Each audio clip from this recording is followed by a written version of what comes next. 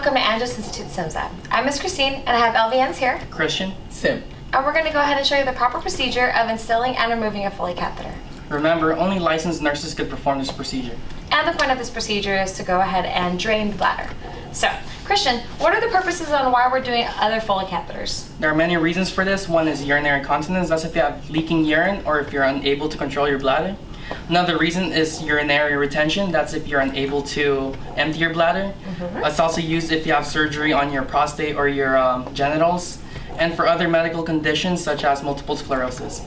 Correct. As you can tell, there are different types of sizes and also material. You have to make sure that you talk to your patient to see that they have any kind of latex allergies. So Sim, tell us what we have here. So we have 4 different types of catheters here. The first one is a condom catheter for men with incontinence. The second one is a straight catheter to collect the sterile urine specimen. This one right here is a 3-way catheter for irrigation, also used to instill medication or to clean out the bladder. This last one I have here is a Foley catheter, also known as the indwelling catheter. This particular one stays in for a short or long period of time. As you can see, there are 2 important numbers to look for. The first one is the size of the catheter. The bigger the size, the thicker the tube. The second one is the amount of normal saline to insert to inflate the balloon. Correct. Now that we've introduced the different types of catheters, we're going to show you the procedure of sterile gloving. Now we're going to go ahead and demonstrate to you sterile gloving.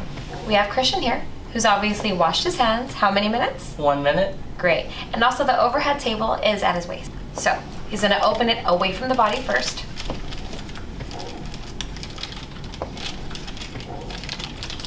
Now, with his dominant hand, he has to make sure that it's going to be inserted first. So you have to make sure that you touch the inside of the glove so it doesn't contaminate. The purpose of sterile gloving is because we don't want to contaminate the Foley catheter. There you go. Not every time is going to be perfect, but that's okay, because with your sterile right, you can go ahead and tuck your hand inside that cuff. Get your left hand in, find that thumb, and pull it towards you. And now he's sterile gloved. Good morning, Mr. Johnson. My name is Sim. I'll be your nurse today. Is it okay if I check your wristband? Yes. All right. Okay. Well, Mr. Johnson, you have an order for a Foley catheter today. Did you urinate at all today? No. I've already done his perineal care, so we're ready for the procedure. Okay. Of course, the nurses have provided privacy. Now they're placing the patient in dorsal recumbent position, bending the knees.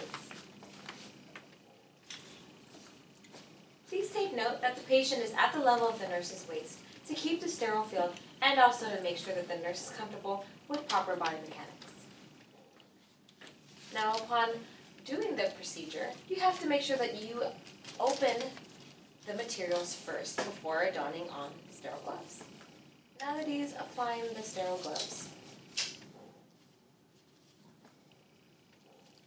he's making sure that only sterile touches sterile.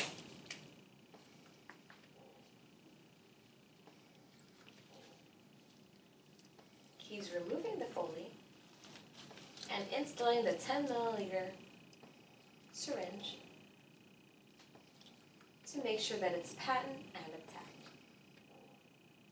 There you go. Now you have to remove the 10 milliliters.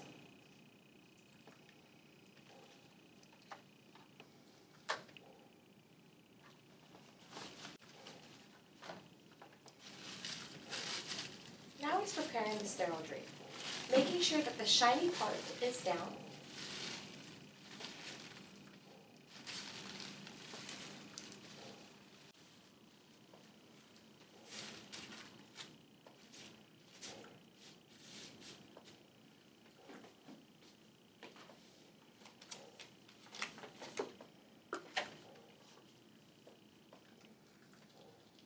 Inside the box are contents such as lubrication.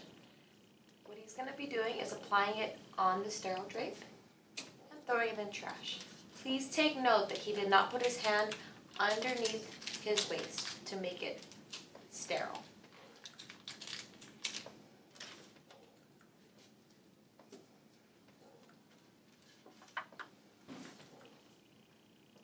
Now he is placing the box outside of the sterile drain.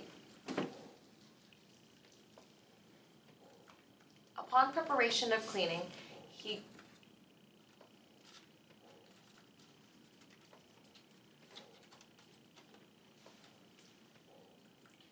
has 3 different cleaning materials. First is the iodine,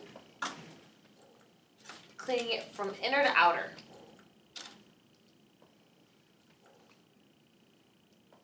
Second,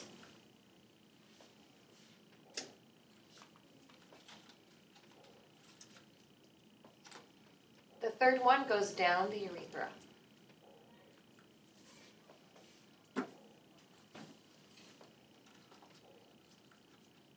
Now he's prepared to insert the Foley catheter.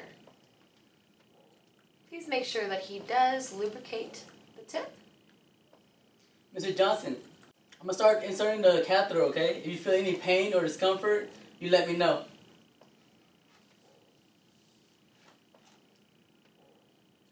Now that he's instilling it,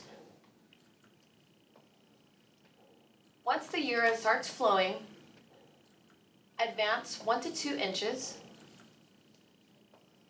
with the left non-dominant hand now. Hold the tube in place and instill the 10 milliliters of normal saline.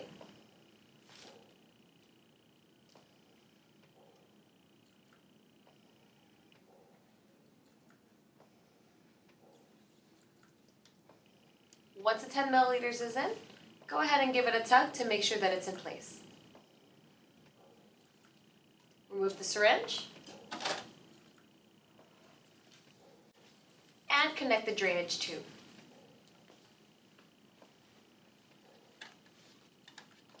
Once connected, you can place the drainage bag onto the non-movable part of the bed, which includes the bed frame. Please take note, do not place it on the side rail. And that is how you insert a Foley catheter.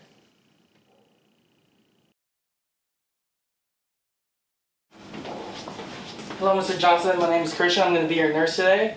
I'm going to go ahead and just check your wristband real quick. Okay, so for today we have the order to remove your indwelling catheter, and we're going to go ahead and do that now. Are you comfortable? Yeah. Okay, so I'm just going to pull down your blanket.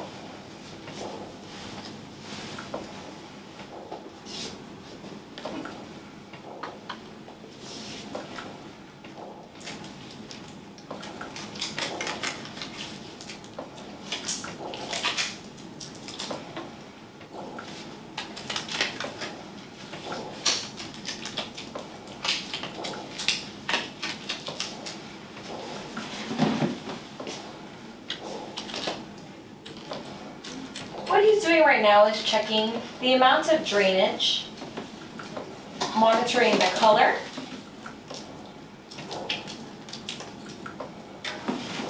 and also anything else that's abnormal. Instilling the empty 10 milliliter syringe, he is removing the normal saline out of the Foley so the balloon does deflate.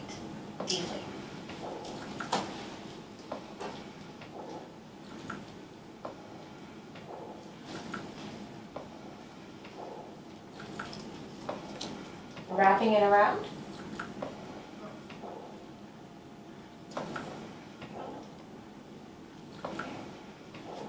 Now that it's removed, the only important thing is to wrap it in the glove.